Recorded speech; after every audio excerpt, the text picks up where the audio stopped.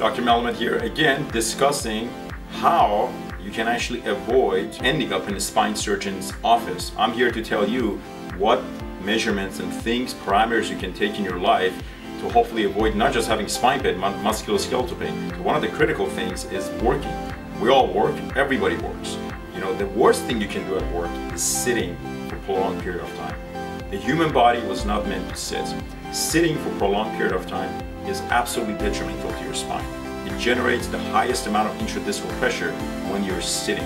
And when you're sitting, a lot of people tend to start slouching off like that, start doing this with their neck, or they start doing that basically. You don't want to do that. If you're sitting, you want to maintain an upright posture.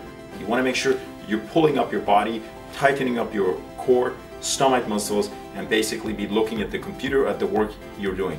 Key is get up, move around. There are basically pretty cool designs now that you can put it on your desk, like a platform, and then put all your computer and your books and everything else on it, whatever you're doing, and then it just easily comes up, and then you can just stand up and work. If you get a little tired, sure, lower it down and sit down.